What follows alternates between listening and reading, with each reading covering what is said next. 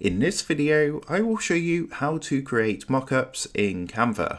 So let's jump straight into it. So here we are, as you can see, on canva.com. Now, what you're going to want to do first is come up to the top right hand corner and press on to create a design. So the best one to use for this is the Instagram post, so the square one here. So you just want to go ahead and click onto this. If you don't see it here, just go ahead and type that into the search box and that should come up. And then all you want to do is make sure you select Instagram post with the square in brackets. So you just want to click onto this to load up a design. Now what you want to do is go ahead and add the image that you want to use for your mockups. So in this example, I'm just going to go into my uploads and I'm just going to go ahead and add my logo.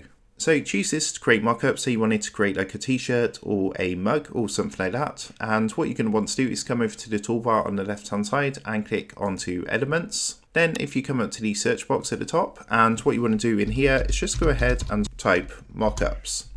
Now there's actually an app called Mockups by Canva, as you can see here. So what you're going to want to do is press the purple Use App button. And as you can see, this is going to add the Mockups app to our toolbar on the left hand side. So you want to make sure you clicked onto this. And as you can see, there's a ton of different ones we can use. So say for example, we wanted to do a mug. Then what I'm going to do is drag the image I want to use. Let's say this one, for example. So I'm just going to click onto this. As you can see, that's going to add it to our design. Now you want to make sure this is behind your actual picture or your design that you want to add. So if it's not, once you've clicked onto there, if you come up to the top and you want to click onto position, then what you want to do is click where it says to back to put this at the back. And then if you click onto your design, and what you want to do is move this, and you can see it's going to go transparent when we move this over the mug. And what it's going to do is add this to our mug. If we let go of the left mouse button, you can see that's just processing through. It just takes a minute or two to do this. And you can see now that we've created our mockup for the mug.